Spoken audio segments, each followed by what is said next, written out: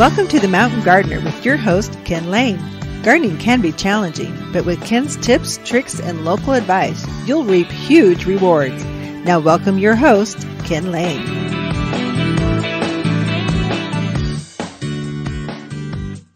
And welcome to this week's edition of The Mountain Gardener, the very last edition of January. Goodbye, the first month of this year. So it just seems like it flew right by. This week, you notice we had a nor'easter. We didn't. They did. That's the reason we all live here in Arizona, isn't it? You get all that winter weather back east. I mean, the ice storms of the south, the big blizzards of that Great Lakes and then east fashion. So just, gosh, don't you appreciate where we live? Isn't it nice? We 4 seasons. Yet we don't get the harsh weather that other parts of the country do. You might ask, well, then we got 4 seasons. What is our zone, Ken? And when does the last frost date? When's the first frost date? What are some basic specs of the Central Highlands, or let's just say northern Arizona, the mountains, the high country? Once you come up from Phoenix, up that hill through Black Canyon City and raise up to God's country, we definitely change zones. I mean, you folks down in the Cottonwood, Camp Verde, Jerome, those areas, you're probably a zone 7. Zone 8, you could flirt with that. So definitely strong zone 7. So you've got plants that can go down to about 10 degrees, something like that.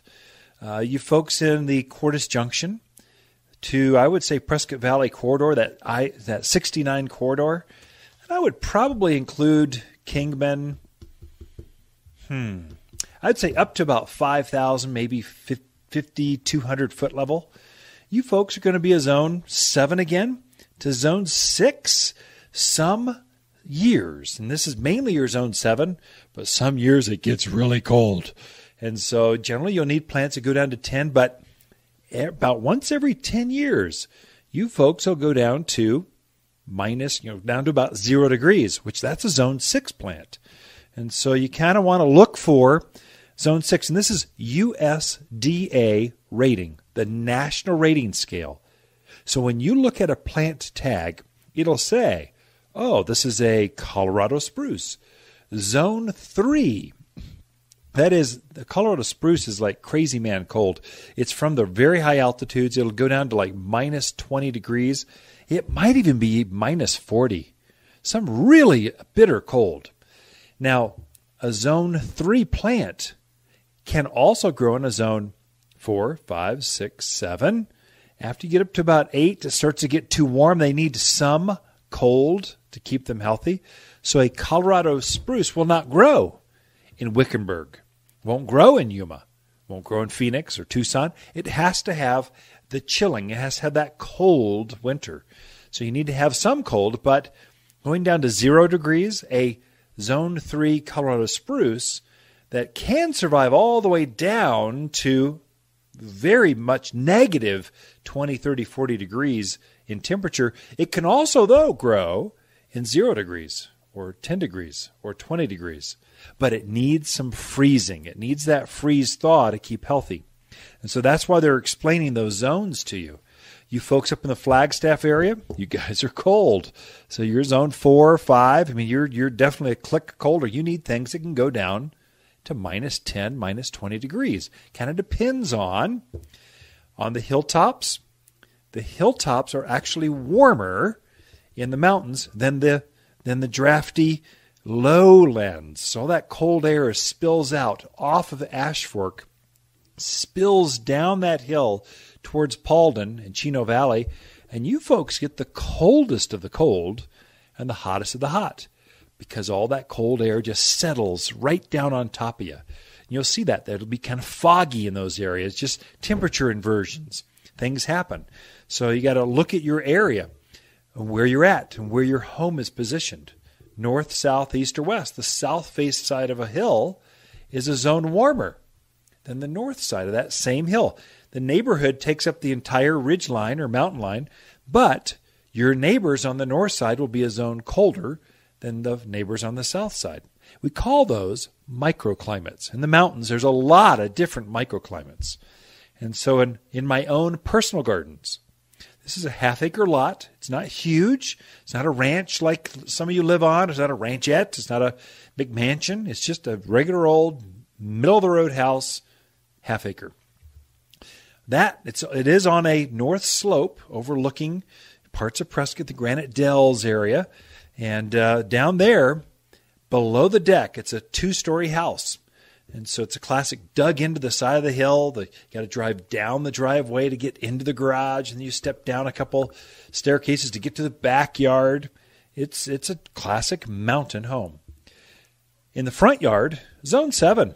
Beautiful. I mean, this is Prescott at 5,700 foot. It's up there a ways. Not as up there as you folks in Williams or Flagstaff, those Highland Pines. But, it's not lowland either, like the folks in Cottonwood, Camp Verde, those areas. It's can get cold. The north side, though, because it's my house, the sun hits that front patio, which has some brick. It's got some patios on it. It's got a little water feature. It's got raised beds.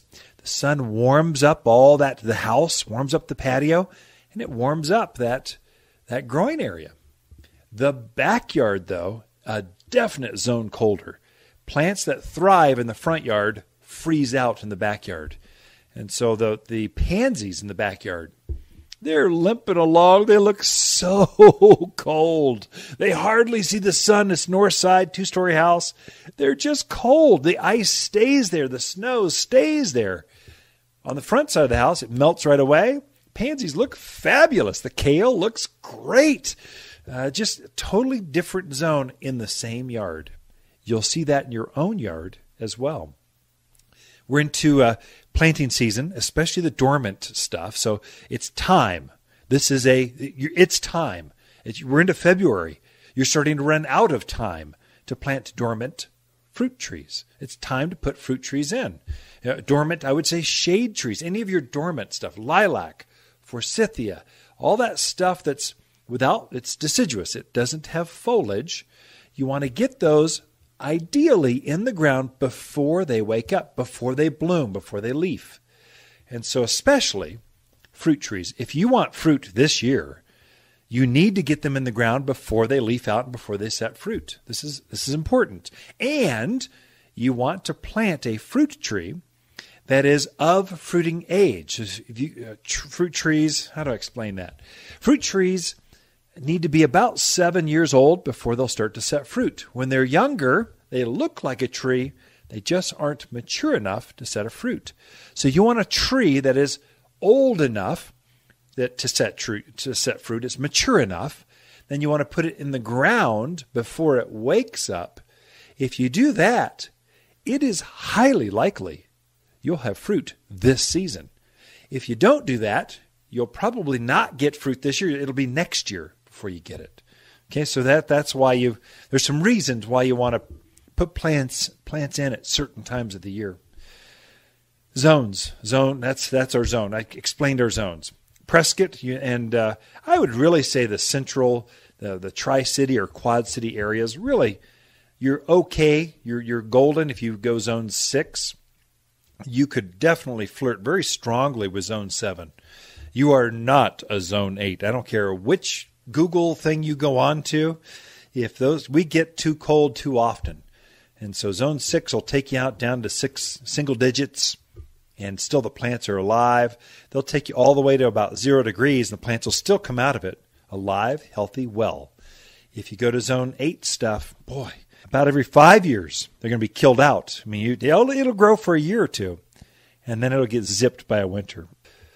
Gosh, we've got a couple months left of frost. I think we're coming out of the coldest of the cold, but typically February it starts to turn in northern Arizona and gets pretty nice. March, it's beautiful, but they're still frosty. Let me go over the frost dates. When is the last frost date? The different elevations. But first, let's get Lisa Waterslane in the studio. Get your questions. We'll be right back with this and more. You've been listening to The Mountain Gardener with Ken Lane, owner of Waters Garden Center in Prescott. Join him every week for timely garden advice right for the gardens. Visit Ken where he can be found throughout the week at Waters Garden Center in Prescott. Hi, Ken here with the plants of the week and our Arizona cypress. If you want low-maintenance natives, easy care, and reduced water use, then this is the evergreen for you. When planted in rows, they block the wind, traffic noise, and make the perfect privacy screen, all for under $40. Comes in an Arizona blue, easy to grow, and prefers monsoon planting. Waters Garden Center, 1815 Iron Springs Road in Prescott, where people who love native evergreens, they love to shop. My living room feels so empty. Now that the Christmas tree is gone, the house just seems so blah. Brighten it up with a big, bold, beautiful plant from Waters Garden Center. Fill that cavernous space with tall tropicals, colossal cactus, and sizable succulents that bring the great outdoors indoors. Make a gorgeous green space you can enjoy all year, not just for a season. Unique, exclusive, one-of-a-kind houseplants found only at Waters Garden Center in Prescott. You've been listening to Ken Lane, the Mountain Gardener. Green thumbs learned while working in the Family Garden Center. Now welcome back to the Mountain Gardener.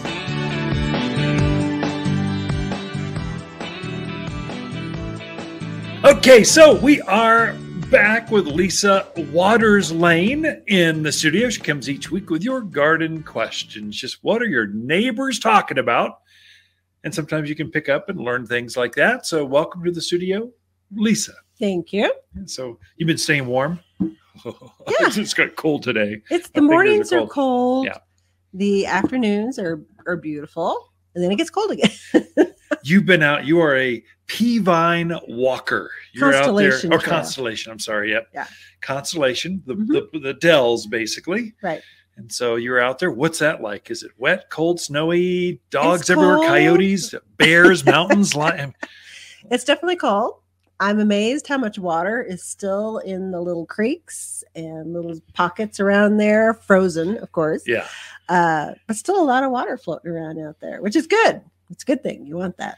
This is a walker's paradise. Hiker, mountain biker, outdoors, Outdoor person. forest paradise.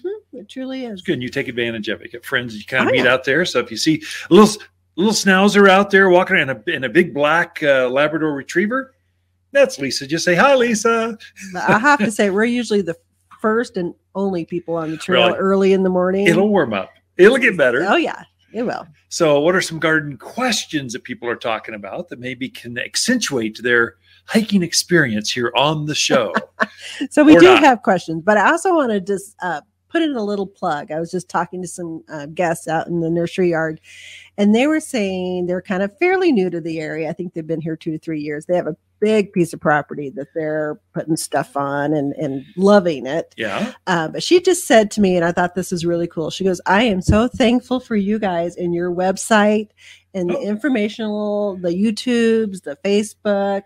She goes, I have learned so much. That's encouraging. Yeah, we put a lot of energy into it. I know. It was really nice. Accolades. That's it was very nice to hear, but it also, if you're new to the area, watersgardencenter.com. It is a huge resource for you.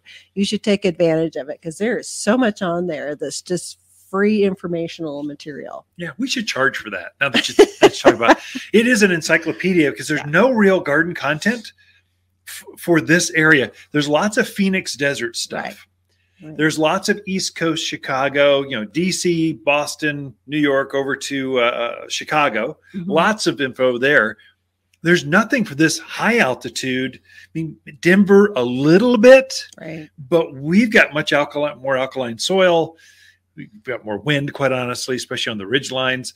It's a different climate. So we're going, now what can we do? Right. Sunset Garden Book used to be the go-to, but it really didn't do us justice. It was more California based. Right. So we just started doing these podcasts and radio shows and garden columns. I just checked on our website. We have over 30,000 backlinks embedded in the garden columns. That is, if you're mentioning a plant and it tickles your fancy, we put a link in there on how to go find it, how to buy it, where to buy it from. We jump out to other growers. If we did a video where we're touring to growers, we'll put that YouTube in there. We embed it. So we found some funky, weird aphids are taking over. We'll take a picture and embed that. And so we're trying to make it interactive, digital. It's not just a still website that you expect from most mom and pop organizations. It's actually real. And it's not just copied Google stuff that confuses the living daylights out of you. I was helping a client in the houseplants. She was doing some houseplant stuff, and she's got an apartment, forget where. She was, I was trying to do some research, and I was dumbfounded. I didn't even know. There were so many recommendations. I didn't know where to go. Then I saw your website. And so she came in for that. So it's kind of it's a marketing tool, but really we just want you to be successful. Yeah, that's our marketing tool is your success. If you're successful and we helped you, that's word of mouth in a small town. You'll let your neighbors know. And that's worked for us for 60 years, 59 years, and 10 months. Because March 11th, we have our 60th spring open house. Very excited about that. Yeah, very nice. So, but anyways, just want to put that little plug out there for the newer people. But Tom and Chino would like to know, is now the time to be putting out his pre-emergent? Oh yeah, that wind out there. The tumbleweeds get so big, they roll over the fences, Paulden, and just that wind, those windy valleys. Absolutely. In fact, January is your month. You're already seeing dandelions, and the first of the I've seen feathergrass, foxtails are already starting. Right. So really, you want to get it down ASAP. Like 3 weeks ago, before this last storm. But now go for it. Yeah, now it's better. And then keep up with the weeds. So you put pre-emergent down, you spread it in your yard. For you folks that don't know, or you're from the Midwest, you're just not used to pre-emergence. We don't have lawnmowers here. We have pre-emergent. So we've got rock lawns. And so we don't really have a lot of grass. And so we're putting this fertilizer type material, a granular material. You spread it around in your hand spreader, and you put it over the rock, down the driveways, down the fence lines. And as the rain and snow hit this fertilizer, it goes into the soil, it keeps the seed from germinating. So there's forget how many seed, there's hundreds per square inch of seed in your yard. There's got science on this, and it's waiting for the perfect environment to come up. And so this puts a band or a barrier down there that doesn't allow the weeds. You put it down now, January. I recommend truly out there, especially in Chino, put it down again the end of June, first part of July, right before the rainy season comes. We've got this monsoon pattern that happens in the middle of the summer. Right. I put it down right before that, and that'll keep your horehound, the goat head, and the tumbleweeds from coming up. So we've got two different kinds of crops. Winter weeds, which are now, and then we've got our summer weeds.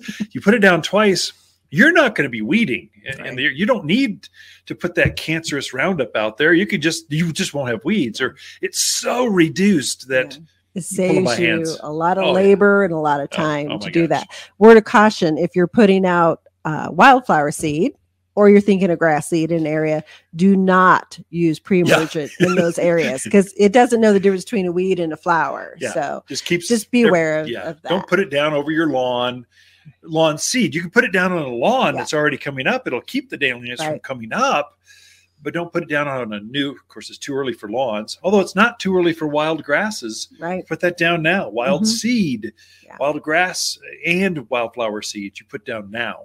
So that's good advice. Yeah. Glad you mentioned that. Just a word of warning. All right. Next question is from Lori. It's her first spring here in the Prescott Valley area. Welcome, Lori. And she would like to know, are there any veggies that she can put in this time of year?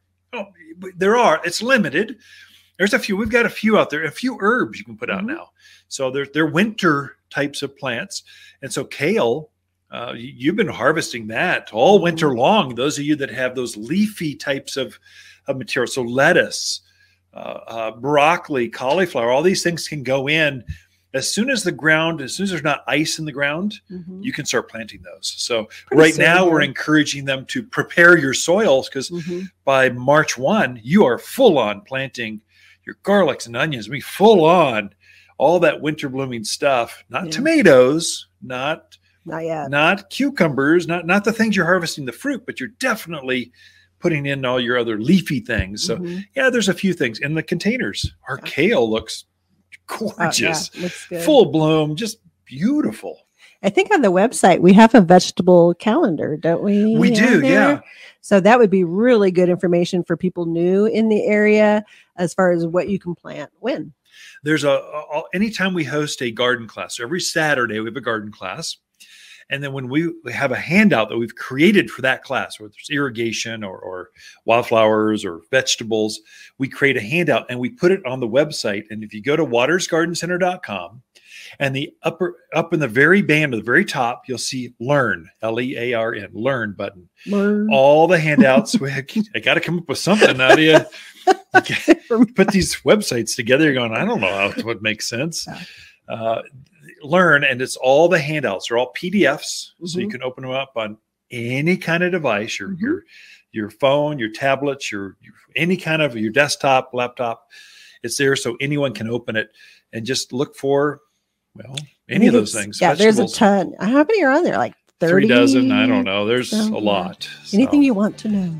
Not anything, but a lot of the most important things, at least taught in a garden class. Okay, Ken and Lisa Lane, we are out of time. 10 minutes. Just like that.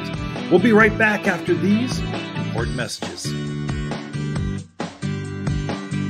You're listening to Ken Lane, a.k.a. The Mountain Gardener. Ken can be found throughout the week in Prescott at Waters Garden Center.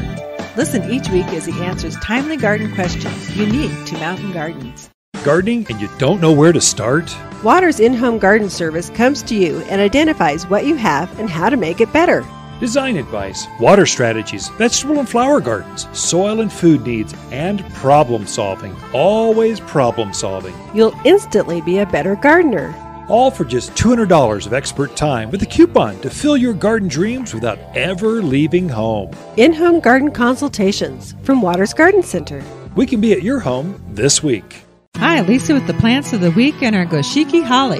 Goshiki translates from Japanese as holly with 5 colors. Its new leaves emerge red, then turn green. The entire top of this holly is draped in colors of cream, white, gray, yellow, and green. This evergreen makes the perfect accent, hedge, or evergreen container for its all-round good looks. A really nice plant that shines through winter is just $39. Waters Garden Center, where people who love Japanese gardens, they love to shop. You've been listening to The Mountain Gardener with local expert Ken Lane. Join the conversation every week as he answers timely garden questions. Email Ken a question directly from your phone to his desktop through the web at watersgardencenter.com. That's Waters with 2 T's, gardencenter.com. Now welcome back your host, Ken Lane.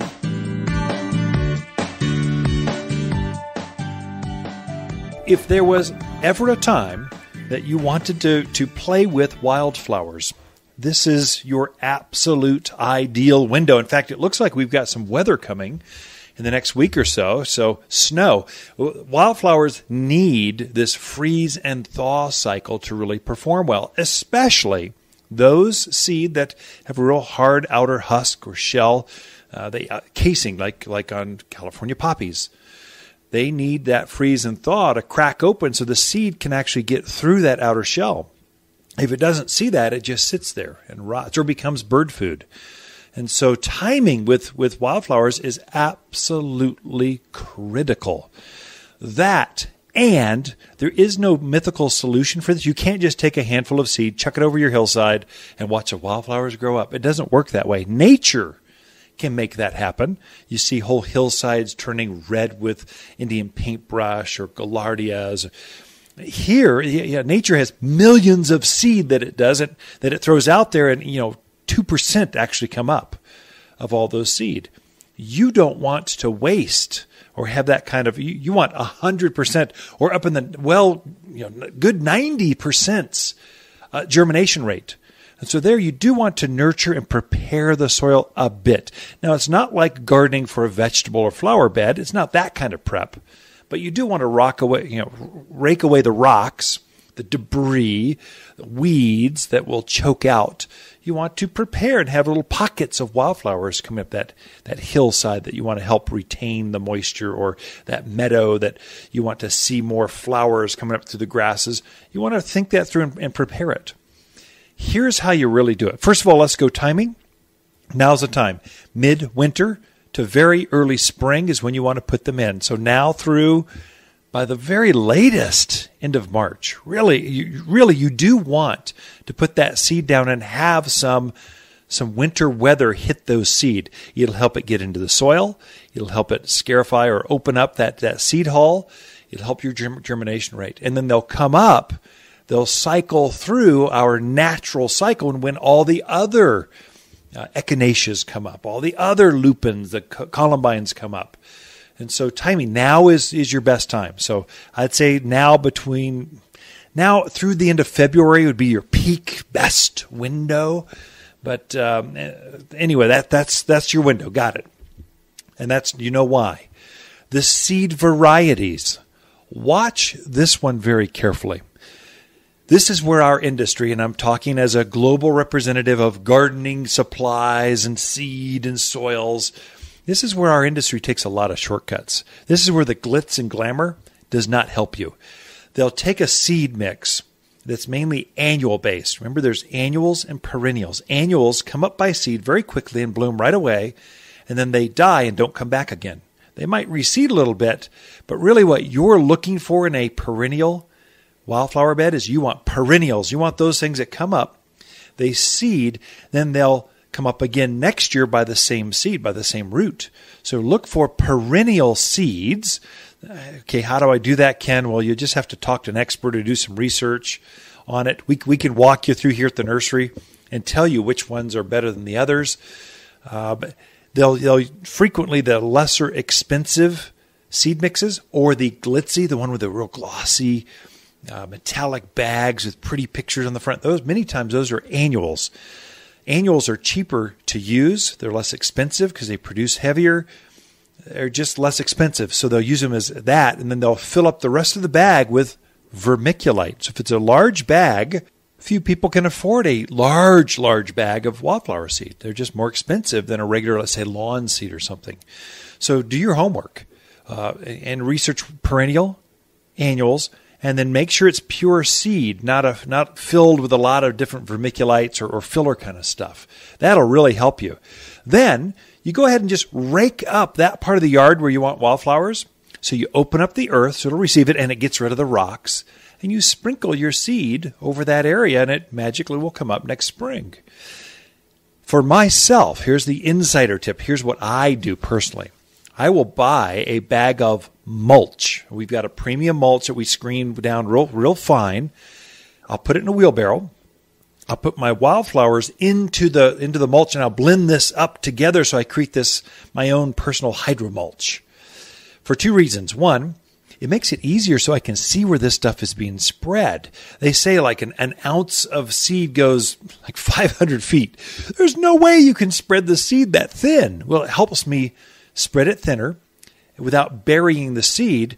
And then most of these seeds only want to be buried maybe a quarter inch, just barely underneath the soil, which is also where the bird like to peck around. So the mulch helps keep it hydrated, helps me visually spot where to put it. Then it keeps the birds off of my wildflower seed. After I've put that out there, I'll water it in real good. And then I'll just wait for spring to happen. There's not a lot of maintenance.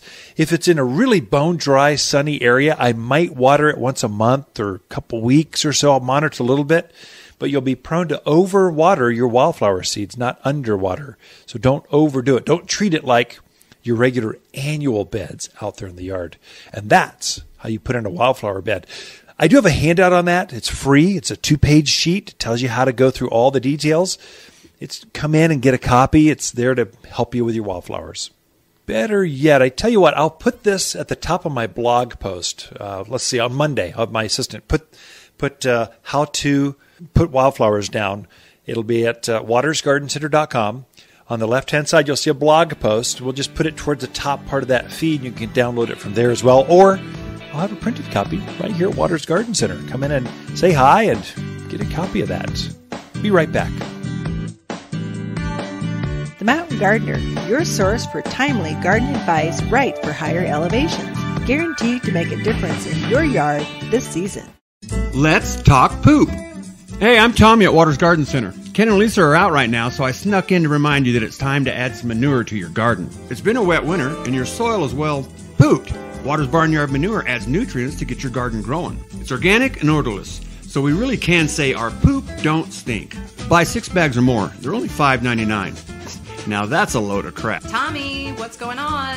Oh, poop, gotta go. Natural, safe, odorless, and organic at Waters Garden Center.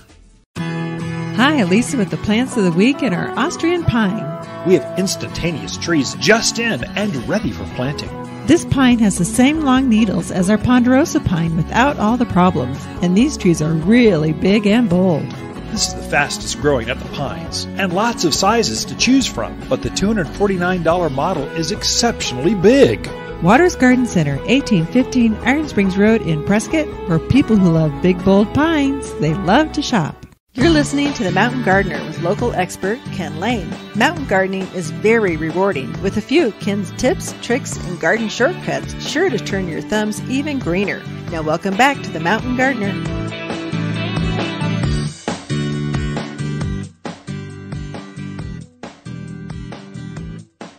All right, we are back with Lisa Waters Lane in the studio. She comes with just sharing her take on gardening throughout the week. So she comes in each week, and we've been doing this for how long, my dear? I don't know. It's been 10, 15, 20 years. I can't remember. Nah. Okay. So long, neither one of us can remember how long we've been doing this. Either we're just getting old and can't remember, or it's just so time fun. flies. The seasonality just comes and goes, and It it is kind of nice to have January where you get a little break. There's a little bit of gardening. I'm actually doing more remodeling inside in the patio. Going to extend the patio, the driveway. Going to level out patios in the backyard. Cleaning the barbecue grill, the simple things that you normally don't do when you're out there all the time, so you can catch up on things. It's been pretty nice out. It has been. Yeah. A little bit cold, but then it warmed right back up. I'm seeing bees are out. So honeybees have been flying around. So that means they're warm enough to at least venture out during the day. Right. I saw some moths flying around. Really? Yep, out in the front yard. So I don't know what they were doing. I don't know what kind. They were just tiny little things fluttering around. So things are kind of starting to wake up. The buds on some of the lilacs, they're looking big. Yeah. So you can tell spring's right around the corner. You can kind of, when I go out hiking and stuff, you can see the buds starting to set on the trees. And then some of the trees that wake up really early starting to get a bit of a green cast. Oh, all you gardeners, you're always looking for green. It's a month away. You already see it. So that's hope. That is hope. That's what gardeners hope. do. That is right. I mean, gardens are the ultimate optimists. That's true.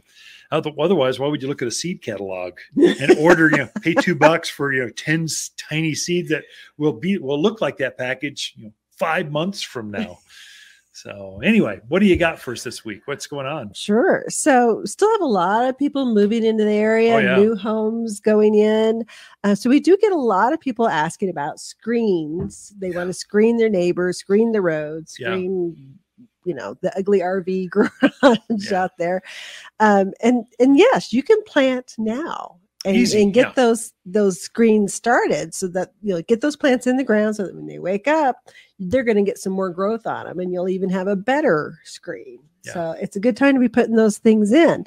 And as long as you can dig in the soil here, you can plant. And there's a lot of nice evergreen type screens that you can use. So I thought I'd talk about a few of those. Evergreen screens that provide winter-long dense privacy. Google will like that search. There you go. So just a couple of things to think about when you're thinking screens. Obviously, how long is the length of what you're trying to screen out? If it's a really long length, I always tell people don't put don't plant 50 of one tree. Monoculture. Right. That's what they call that. Yeah. You need some diversity in there.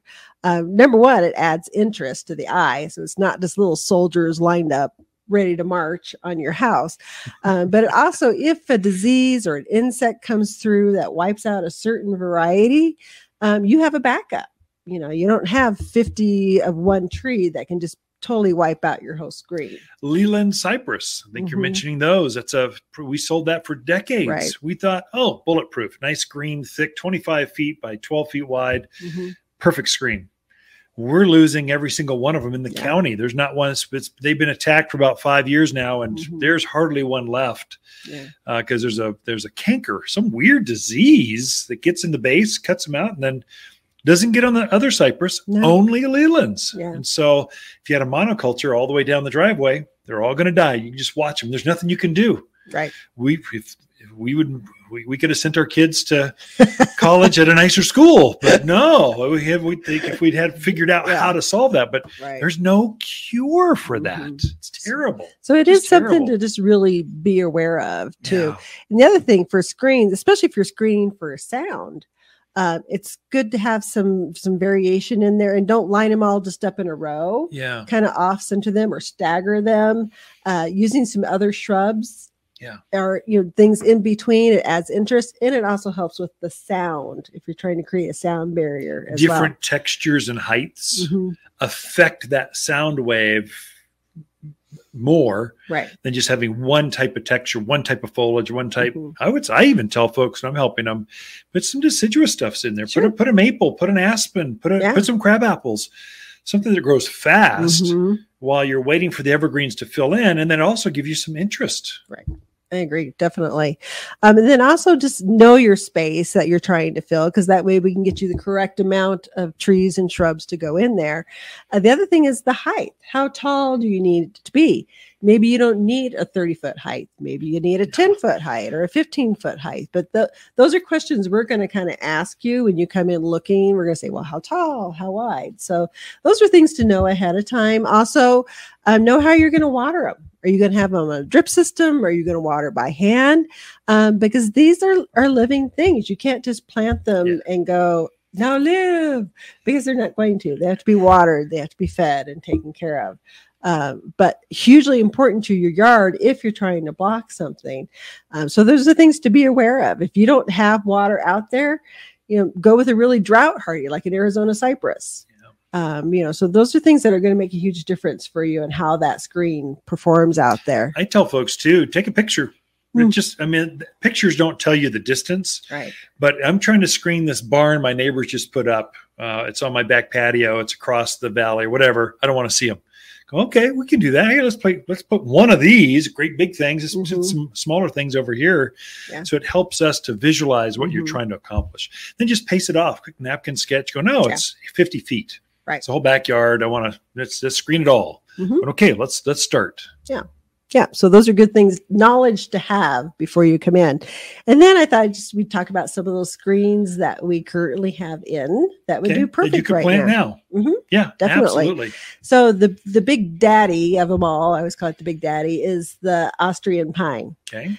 Because it's a big daddy. It gets probably 35 feet tall, right? A good 15 to 20, if not even bigger, width to it. So a couple of those are going to give you a really good screen or a good base to start with. And then, like you said, put in some other trees and shrubs around it to give it a better look. So the Austrian pines are very fast growing, probably 2 feet? Yeah, it's probably real. If they're happy, 18, 24 inches, pretty realistic. Yeah. So a pretty fast growing tree, nice evergreen, performs wonderfully here in this area. We also have, I was trying to think of the big ones. We also have Arizona cypress would be another big one that we do carry. It gets probably, they're getting 30 feet tall or so, and probably 10, 15 feet wide. Yeah, 10, 12, something like 10, that. 12. Yeah, they're pretty chubby. Yeah. Well, they're not a big daddy, but they're a chubby daddy. Yeah. And that's another one, very drought hardy. Yeah. Let them get some age to them. And at some time you could probably almost take them off water, just knowing if we have droughts, that kind of thing, that you would need to get water to them. But that's another good one. And then we have some of the smaller ones out there, the junipers, the Spartan juniper and the Wichita blue juniper. Spartans are green. And the Wichita blue, of course, is that gray blue color. And I love the contrast of using some of the gray blue, like the Wichita, with a pine that's green. It gives you a nice contrast out there. That's pretty. And those get tall. They're 10, 12, 15 feet tall. They're not short. No. They get way above head height. So, yeah. And they spread, 3 to 5 feet? Yeah, as wide as your hand, maybe a little bit wider. Depends on the age. Hand? Yeah. And, arms. Yeah. I'm going, that's not very big. Ours are wider than I can't reach around them. So they're probably 7-8 feet wide. Right. And those have been in the ground, 10 years? Yeah, something like that. They're pretty fully grown. Yeah. And we use them to block the street, and it actually does a wonderful job at that. There's a blue point juniper that gets to be about the same height, but it does get wider. So it gets about 8 feet wide. Yep. So it's another one to good mix in there. And I see I'm running out of time. So I'll just list them off. Hollywood juniper, Arizona cypress, deodar cedar. All those are nice evergreens. And then photinias, cotoneasters are more leafy ones that you can also mix in as well. Lots of evergreens you can plant now. It's worthwhile coming in to take a look and kind of take them all in and see what they look like, mix and match. The aisles here at the Garden Center have designed more privacy screens. It's true. We just take up the aisle and go, let's line them out for you. And then so you get the right amount. So you get the right privacy. Lisa Waters laying in with the privacy screens, the evergreens you can plant in your yard right now. Be right back after this. Look for more tips, tricks, and garden shortcuts through Ken's website. Podcast the show, read his weekly garden column, or follow him on Facebook and Instagram at watersgardencenter.com. That's Waters with 2 T's, gardencenter.com. Once upon a time, Fred the Sage and Bob the Yucca watched a herd of deer eat their neighbor's garden. Hey, Bob. Said Fred. It's a good thing we're native Arizona plants from Waters Garden Center. Right, Fred. Said Bob. We can handle tough Prescott dirt, hot sun, low water, and we look great in the garden. You betcha, Bob. Said Fred. Hummingbirds and bees love us, but that deer sure doesn't. Be like Fred and Bob. Go native at Waters Garden Center. Safe, natural, and organic. Did you know that plants can help you sleep better naturally? At Waters Garden Center, we have beautiful houseplants that not only look great, they clean the air we breathe. Get this. Some plants can actually produce oxygen at night and even take mold spores out of the air, making for less tossing and turning and more beauty sleep. Don't lose sleep. Rise and shine with unique, gorgeous houseplants for your best rest yet at Waters Garden Center. Sweet dreams. Welcome to the Mountain Gardener with Ken Lane. Gardening in the mountains is different. Listen to Ken's tips, tricks, and garden shortcuts guaranteed to make your gardens more beautiful than ever this year. Now for better advice that works locally, welcome your host, Ken Lane.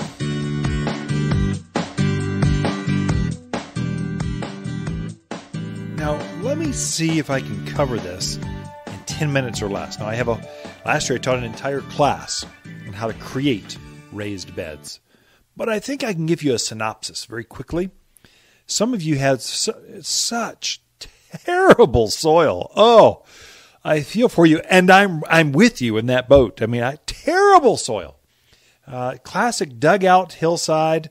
Our hill, it's very steep, and the soil is heavy clay. And it's on the north side, so it's heavy clay, and it doesn't drain.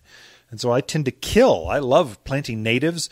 We're kind of famous for our native plants, and we grow a lot of them here locally.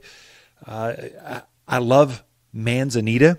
It's one of my favorites. I have killed 5 out of 5 manzanitas in my backyard. I'm growing these babies. I bring them out there. I put them in my own yard, and they die. Now, that's almost insult to injury.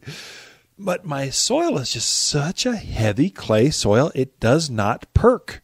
And so manzanita do not like that kind of soil. They like granity soil, very fast draining, sandy kind of soils.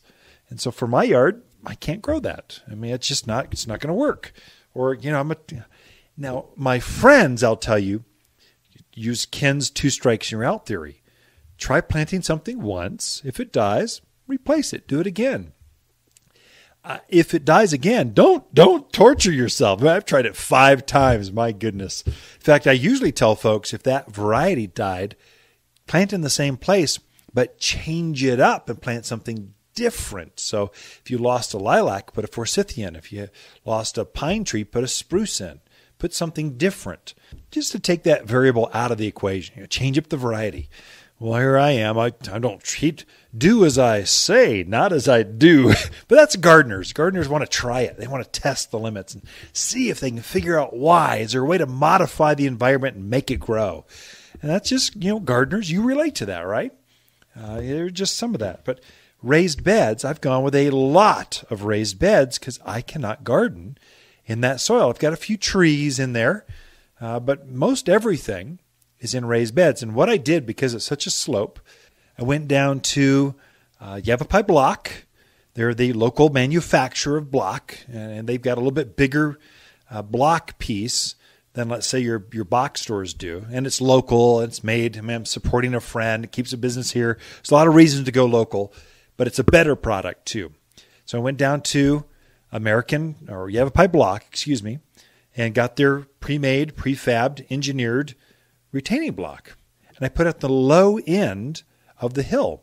Then I backfilled behind that with my Waters potting soil. And everything I put in that bed just thrives. I mean, perennials are gorgeous, repeat bloomers, annuals spill out over the containers. My veggies just go crazy. I had pumpkins in the raised beds last year. People came back and said, this looks like Jurassic Park. It looks, they're going crazy. They spilled out of the beds and down around the beds, and it was magnificent. But that's kind of how I did it. Put it at the low end and then backfilled behind it. For some of you've got actually flat soil. That's even better. For the minimum size for a raised bed, I think, there's nothing in the book really on this, but 3x6. 4x8 is standard. But the minimum size I would go with is 3 foot by 6 foot. And then what that is, it allows you to plant your tomatoes, your bigger sages, your bigger plants, yet it's small enough where you can get into both sides of the bed. I like to have my beds at least a foot tall to 2 foot tall. I find that 8 inches is just not quite big enough, especially if you're into vegetables like tomatoes, potatoes. Your bigger rooted things, they need more soil than just 8 inches. So about a foot to 24 inches, somewhere in there, seems to be about right. If you're doing lots of beds in between rows, so I've set up quite a few community gardens. I like to see at least 18 inches between the beds so you can walk in between them. I would say if you're going to take a wheelbarrow down, which is kind of nice, if you got the room, go 24 inches. Typically, you can get a wheelbarrow or a wagon down a 2-foot path.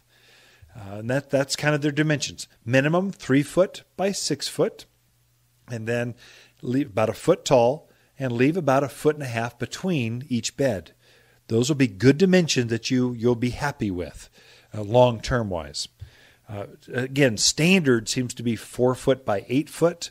That's a good size. You can still reach in, get to things, and it's just a good size. I would say in between the paths, if you've got multiple raised beds, put some weed fabric down between the beds and then put some pea gravel or some pavers, some flagstones, stepping stones, something in there. When it's raining out in the middle of July or August and you want to run out and get some fresh basil, trust me, you'll be thankful that you took the time to put a little something to step on so you don't come back with those garden shoes all muddified. It just keeps you out of all the muck and mire. You just want to run out and pick a tomato and bring it back in for a sandwich, or run out and get some summer squash for that evening's dinner. It's much easier if you've got something to step on. School of Hard Knocks is all that is. Just experience going, I need to do that. I would also say we're in gopher country. This is especially true for you folks in the valley area. Some of you are like gopher heaven. As you're putting your raised bed in, it's an opportunity to put in the bottom, before you backfill in that raised bed, put some hardware cloth.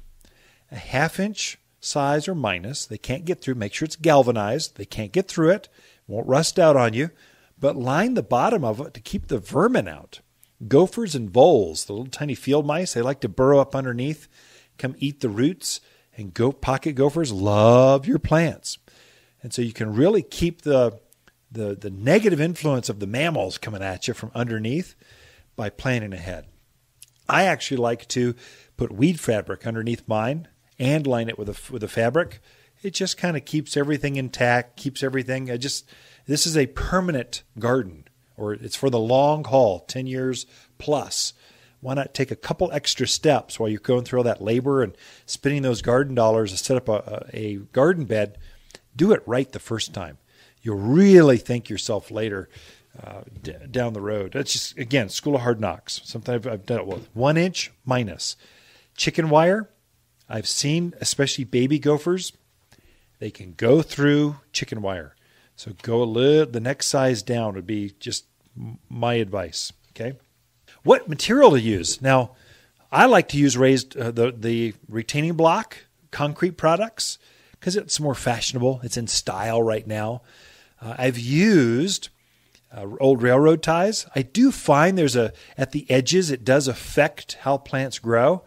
And creosote, they inject so much creosote in those railroad ties. I really don't want that getting into the soil of things I'm going to eat. I mean, a flower bed, probably don't care as much. But if I've got pets and dogs and I'm going to eat the stuff, I don't like that. Pecky cedar, that's another one you'll see often. It's very inexpensive, but it rots out within, 5 years. You're replacing it all. That's no good. I want this to be done 10, 15 years down the road. I don't want to think about it. I don't want to worry about a wall coming down. I have seen 2x8s and that kind of stuff. Again, it rots out. You can use spruce and redwood, which are really expensive now. But I find the retaining block it's quite nice, and it's permanent, and it looks good, and you can sit on them on the edge, and you don't have to worry about it falling down. It's just comfortable. It's a good way to go. That's the different kinds of materials. The soil, what do you fill the thing up with? Here's the big mistake. A lot of folks, they take the soil from around their yard and chuck it, fill it back in. Now let's step back and think this through. Why would you do that? You just went through all this work to get away from the native soil. Why would you fill it up with native soil? I scratch my head every time I hear that. I just want to slap some people. You want to take a good potting soil, fill it up with that. Now, your soil yards, they'll have a gardener's mix. Basically, it's silt they've dug out of a stock tank or a lake and backfilled with some like wood chips. It's still too thick. The top layer, at least, you want to have to be potting soil. I would say go to your nursery and get a potting soil, actual mix. We've got it in big commercial grade tubs. I mean, huge landscaper size bags, like a yard and a half. It'll fill up 2 or 3 of those at a shot. Fill it up with that. You'll find that grower's mix, your plants will take much better because the soil is lighter. It'll root faster. You're going to get better production if you put potting soil, at least in the upper layers of that. That's when check your local garden centers. They can walk you through that process a little easier, but be careful of what you're putting in there because it can turn rock hard on you if you put the wrong thing in, or it stays too moist, doesn't drain enough, doesn't filter fast enough, doesn't perk. So that's why you're trying to avoid that native soil because you have those issues. Last thing you want to do is fill it up and have the same problems you had before. It looks good, but doesn't grow anything any better. Okay, that's it for that segment. We'll be right back with more tips, tricks, and local advice. You're listening to local garden expert Ken Lane, the owner of Waters Garden Center. He can be found throughout the week at Waters Garden Center, located in Prescott at 1815 Iron Springs Road. Thanks for tuning in to The Mountain Gardener. Wondering why my garden looks amazing? Well, that's personal. The personal garden shopper service at Waters Garden Center, that is. Before talking with my personal shopper, I had no idea which plants would be best for me. But now my garden is bursting with flowers and buzzing with hummingbirds. Just go to watersgardencenter.com, click on Shop, and choose Personal Garden Shopper. A Waters Garden expert will pick the perfect plants for you, personally. The Personal Garden Shopper, only at Waters Garden Center in Prescott. Hi, Lisa with the plants of the week and our single blue pinyon pine. This new blue variety lends to a tidy appearance in a bold, tough tree. Highly desirable for its edible pine nuts, so eat up. Let it grow wild. Or this 10-foot tree can be shaped for the holidays. These perfectly formed trees are just $85 and only found at Waters Garden Center, 1815 Iron Springs Road in Prescott. Where people who love native pines and pine nuts, they love to shop. You've tuned in to The Mountain Gardener with local garden expert Ken Lane. Join him each week as he answers timely garden questions that are sure to make a difference in your gardens. Now welcome your host, Ken Lane.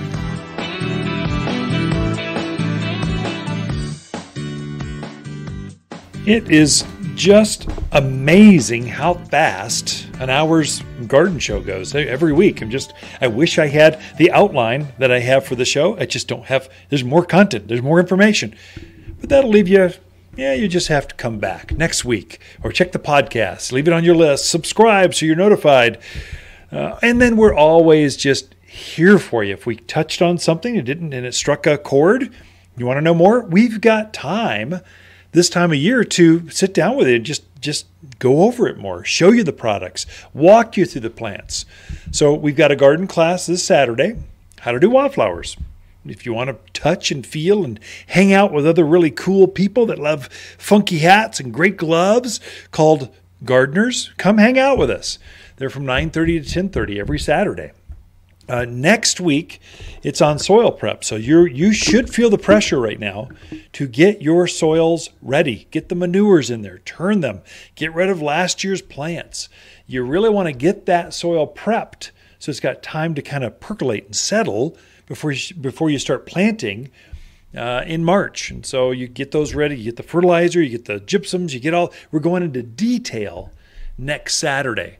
Then it's fruit trees. Then it's gardening for newcomers. The trees are in. So fruit trees, we had some peaches show up. Apples show up this week. So it started some berries. They're still dormant. They don't have fruit on them, obviously. They're dormant. They're deciduous. That is, they lose their leaves in the winter so that they can rest, revigorate, and then come back next, usually April, May, June. They start to bloom and start to set fruit, and they just go through that entire sequence. Every week right now, we've got new trees coming in, new shrubs.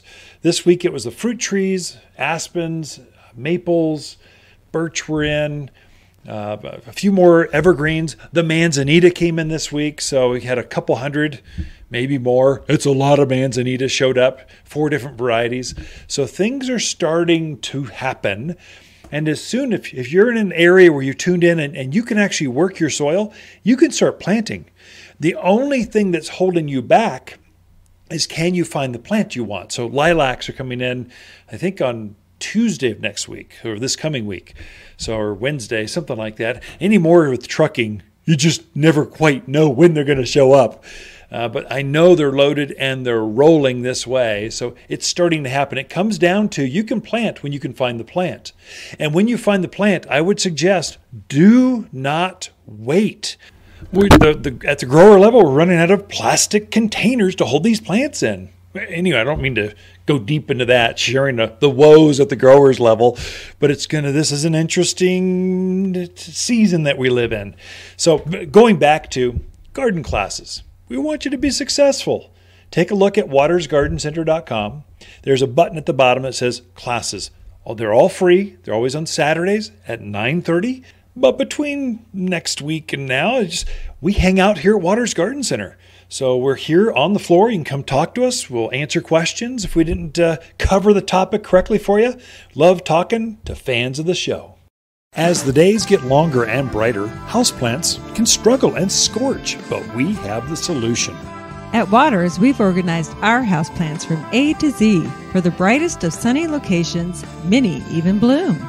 With experts that know plants and how to make them grow. Shipments of the freshest houseplants in town have just arrived from A to Z and ready for a bright new home. Waters Garden Center, where people who love bright green houseplants, they love to shop, found in Prescott.